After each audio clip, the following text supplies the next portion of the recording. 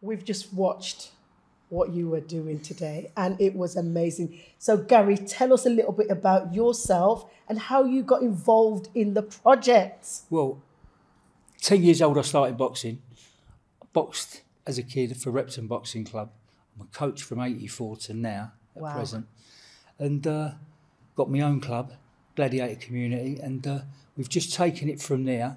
And what it is, it's taking the kids off the streets around here, the community-wise, same as Bethnal Green is where I'm at the Repton Boxing Club. And I got involved, believe it or not, when Roy, he was researching this play years ago, and he come down to the Repton, and it turns out we all went up at Police's and had a cup of coffee after, and he was researching it. And not long after, it was at the Royal Court. And now it's, all these years, it's kicking off again. And, you know... That's just amazing. That is the thing. We're really involved with it. And to see it was at the Royal Club, Royal Court Hotel, I'm saying, I'm a cab driver. This is I've got it all on. But it's a really good play, fantastic play. And it's going to, you know, it was tough boxing back in them days. Amazing. Tough boxing, you know, Frank, Lennox, but long boxing. All now it's all power. It's all sitting on top of one another. Back in the day, they have a little walk around, 3 minutes, have a little pause, feel one another, and then get back involved. Amazing, amazing. Gary, I want you to tell us a little bit about the process that you're going through within this play now. So right. What's your role within the play? Right, what it is, what we want to do is the boys there, they've done a little bit of martial arts, a little bit of white collar boxing, which I don't, you know, not my thing, but they look good. They're in there. We've had 2 sessions. They look great, and they look incredible. Look good fighters. John as well. He's had a little injury of his hand, but he's okay. They're all good fighters, and they look credible. They look like they can box. And that's what your role. And that's my role.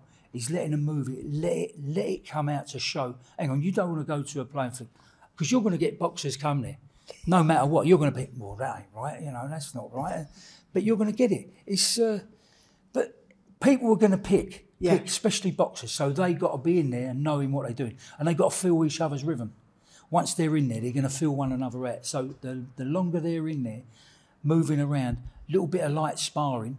You know, the odd one or two's going to slip by. They're going to take one on the nose, but it all looks good. Well, this is what I loved about watching you, because it was like a dance. Show me a couple of moves now. This is the thing. As I said to them, listen, if you can't make fighters, you're going to make damn good dancers. Exactly, you know I love that. That was I just put a little bass line to it. Yeah, and that's all you got to do. And that's why we have the music.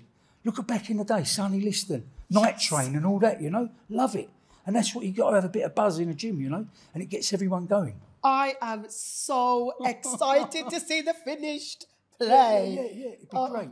Will you be there on press night? Definitely. Oh my goodness. You'll be able to miss me. We'll go there, I'll be blooming glowing, won't I? It's just going to be great to see you again and to see the finished product. That's right. You know, with all of the moves that you've been teaching them. It's going to be great. Oh, they'll be on fire. They will be. They're already on fire? Yeah, well, they looked at it today. They've had a little good workout and they ain't even fit yet, you know what I mean? So by the time they do it and by the time they do the tour, they're going to be super fit, you know? They're going to be doing 15 rounds.